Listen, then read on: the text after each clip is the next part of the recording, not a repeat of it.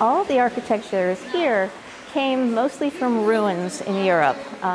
He went after World War I, went and dug up a number of facades, such as the storefront here, and then this one over here, which is the butcher, or the baker shop, and the butcher and the winemaker over there, so that he could create this as a 15th century French village. And that's what you're walking into when you come from the Great Hall into the courtyard, is you're entering into a 15th century French village.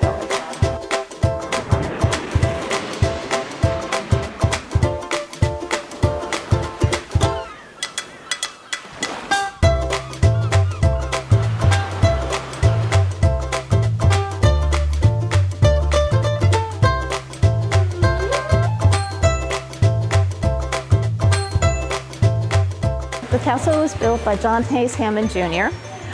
He was a scientist, and when he was growing up, he was in Europe a lot, and he fell in love with Gothic, cathedrals, and museums.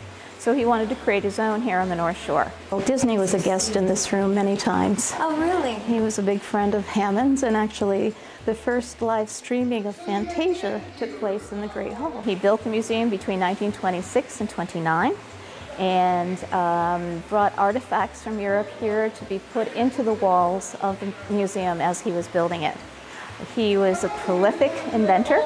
He's probably our 6th largest patent holder in the United States. There's a dumbwaiter that would send them up to the dining room upstairs where they would be served. And a very serious scientist known as the father of radio control. He has over 400 patents, and most of which were things that perhaps the Navy or the military service could use on the field, and plus numerous other things, similar to the first RV was one of his discoveries and one of his inventions.